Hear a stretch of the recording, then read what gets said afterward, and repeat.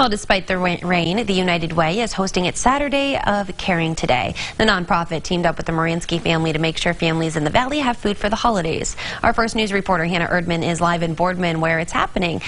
Hannah, good morning. It got amazing this morning. I mean, you see all the volunteers. I mean, within a half hour of us being on air, you can see all the volunteers getting ready to pass out food today. I'm here with Roxanne with the United Way. How's this going so far this morning?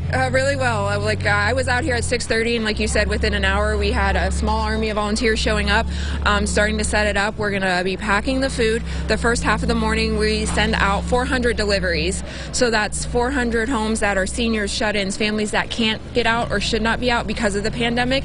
We started this back in April of 2020, right in the middle of COVID. We went 8 weeks straight, and then we started going every third Saturday. So this is part of our monthly food giveaway. But this month is obviously a little special because we added 600 that are going to drive up and get the food. So we opened it up to our schools, our nonprofit partners. You do have to register, so you have to be registered to come through. So they're going to come through and get some really good food. So it's kind of a twofold event today. We expanded it. We're going to feed 1,000 families or 6,000 people. So we really, we couldn't do this out either without the Moransky family who's allowing us to be out here today.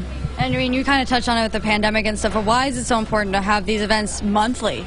So, we noticed a gap in services. So when we started seeing all the great food pantries popping up, we noticed some people, they couldn't get out. They should not get out. I take care of a lady myself, and she doesn't have a way. She doesn't have a car. She's in a wheelchair. She needs even friendship. So a lot of these people come out and they deliver to these families right to their door. A lot of seniors, shut-ins, they're afraid to get out still. They can't get out because of health reasons. So it's really important that we're able to do that. And we partnered with a lot of our nonprofit partners, and they just don't have the capacity to do this, and we do. I mean, you see these volunteers. It's like just all this army of volunteers literally coming out, and we're able to do that to help these individuals. That's definitely going to be a great way to make sure that everyone in the valley is fed, not only during the holiday season, but each and every day. For now, live in Boardman, Hannah Erdman, First News Saturday Morning.